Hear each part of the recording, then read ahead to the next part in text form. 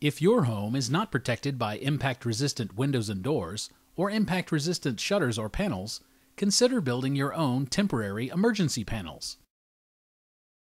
Count and measure each window and door that has glass, including French doors, sliding glass doors, as well as skylights.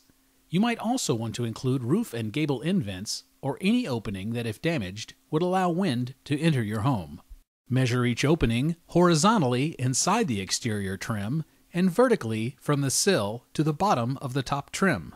Add 8 inches to both the height and the width to provide a 4-inch overlap on all sides. When measuring a window with an extended sill, measure from the top of the sill to the top of the window and add 4 inches instead of 8. Sheets of plywood are generally 4 feet by 8 feet. This will help determine how many sheets to buy. Be sure to purchase plywood that is 5/8 inch or greater, exterior grade CDX.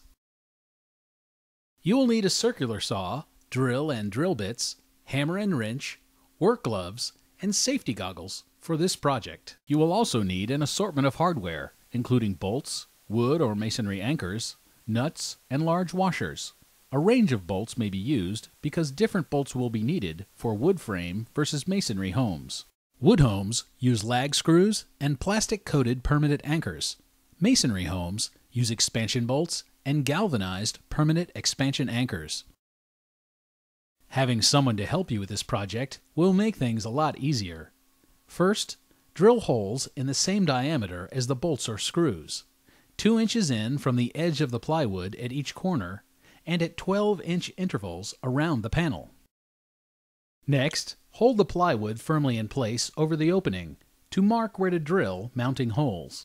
If the window sill is flush to the wall, secure the plywood on all 4 sides. If the window sill extends out of the bottom, secure the plywood on the top and 2 sides. For windows 3 feet by 4 feet or smaller installed on a wood frame house, use 1/4-inch lag screws and plastic-coated permanent anchors. The lag screws should penetrate the wall and frame surrounding the window at least 1 3/4 inches. For larger windows, use 3/8-inch lag screws that penetrate the wall and frame surrounding the window at least 2 1/2 inches. For windows 3 feet by 4 feet or smaller installed on a masonry house, use 1/4-inch expansion bolts and galvanized permanent expansion anchors. The expansion bolts should penetrate the wall at least 1 1/2 inches. For larger windows, use 3/8-inch expansion bolts that penetrate the wall at least 1 1/2 inches.